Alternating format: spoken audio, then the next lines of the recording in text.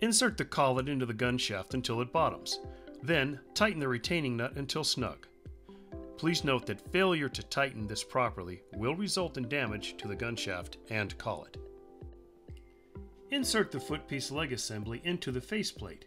Note the depth adjustment locking screws. Adjust the footpiece to achieve 1/8 of an inch of stud stick out past the footpiece.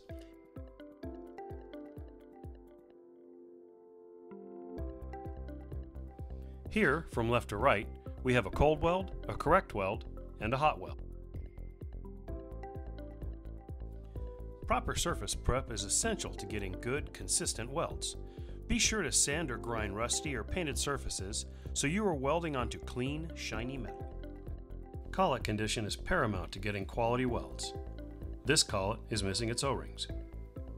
Using loose, worn, or damaged collets can lead to arc damage of the studs.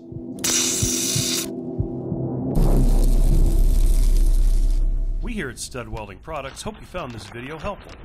If you would like more information, please visit our website at studweldprod.com or give us a call at 1-800-252-1919. Thank you for watching.